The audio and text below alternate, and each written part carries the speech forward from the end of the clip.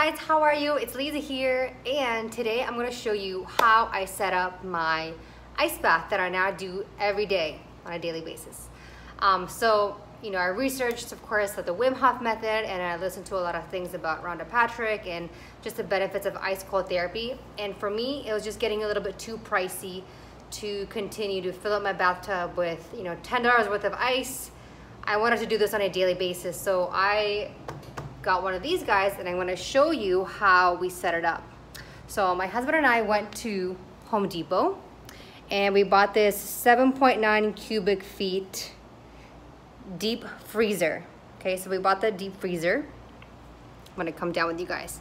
And then, so you plug it in. You plug it in, you fill it about halfway, because if you fill it up all the way, then by the time you get in it, the water's going to splash out.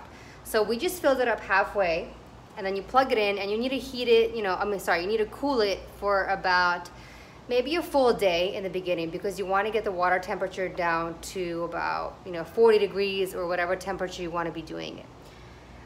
So you fill it up halfway. You obviously unplug it. If you do not unplug it, you can get electrocuted, so please make sure you unplug it before you get in. And then to clean it, that was one of the things we had to figure out, and we had to kind of play around with it a few times. So on all of these freezers that you buy, let's see, make sure you can see this, there's a little opening where you can drain it. So what we bought was a one-way valve, and then we bought this little other guy. I don't know what this is called, to be honest with you, but I'm gonna zoom in on it right there, okay? So what you do then is you get one of these tubes, let's call it a tube, right? And then to drain it, so you guys see, you just bring it in here, okay? Then you would open the valve, all right? And then the water flow out, and then all I have to do is get your hose and fill it up again. So that's how you clean it, and you can do this once a week, maybe, a little bit more often, but I make sure that I shower off and I use soap and everything before I get in it, just so it's the cleanest that it can be. And I'll show you guys what we did on the inside. So this is what it looks like on the inside. You could either sit at that part, right? Or I like to bring my butt this way so I get a little deeper in it.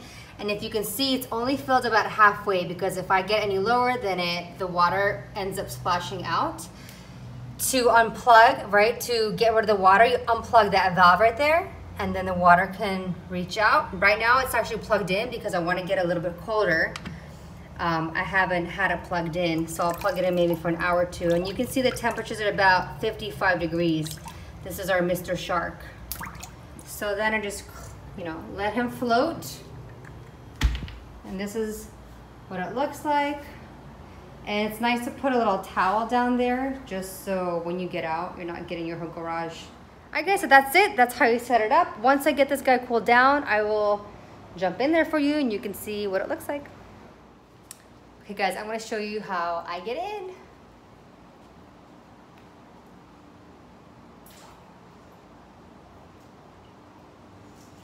I like to breathe, put some music on. So this is the part you can get a little lower. Obviously, it's unplugged. And then you can sit down all the way. And if I want to go a little lower, it's going to take me a little bit of time, but I will submerge my shoulders. So that's how it's done.